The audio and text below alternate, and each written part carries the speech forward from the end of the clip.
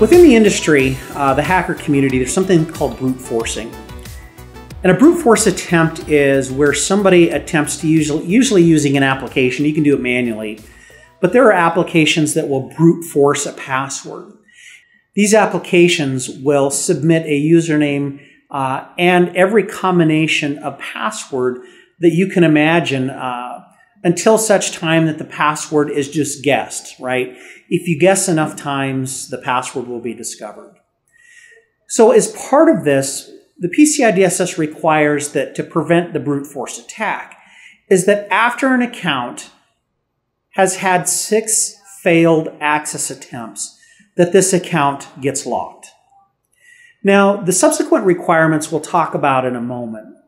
But when we look at this particular requirement, understand that this is not just your authentication store or your authentication library. It's also an FTP server, it's a web server, it's really any place where an individual might authenticate. If the account has been used 6 times unsuccessfully, the account must be locked.